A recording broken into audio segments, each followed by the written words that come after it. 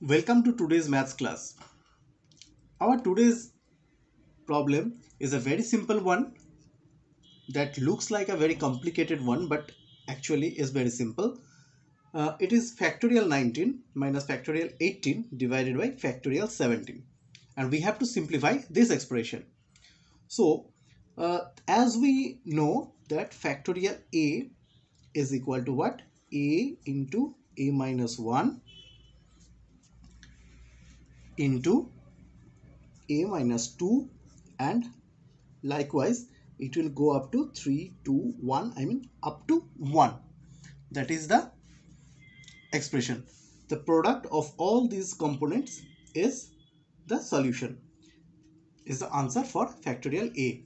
So naturally 19th factorial will be 19 into 18 into 17 into 16, and it will continue up to 3 into 2 into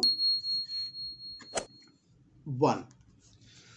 So to get the answer of this expression, we have to get the 19th factorial, then we have to deduct 18th factorial, and then divide by 17th factorial. But there is an easy method also. Look here, factorial of 19 is 19 into 18 into 17 into 16 and dot dot dot up to 1. But notice one thing, this expression is actually 18th factorial.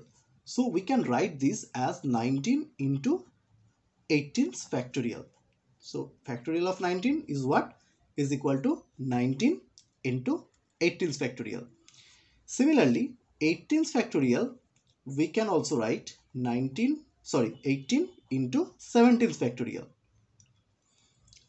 So this is a formula that factorial of a is equal to a into a minus 1's factorial.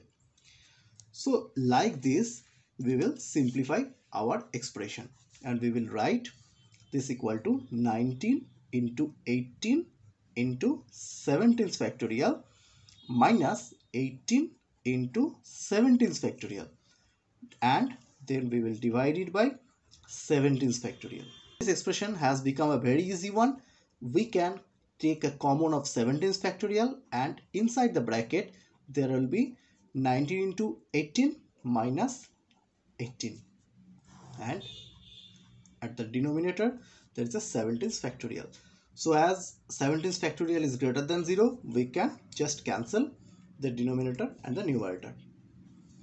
And now if we take 18 common out of this expression, it becomes 19 minus 1 inside, which is 18 into 18, and 18 square is equal to 324. So this is the simplified answer of this expression.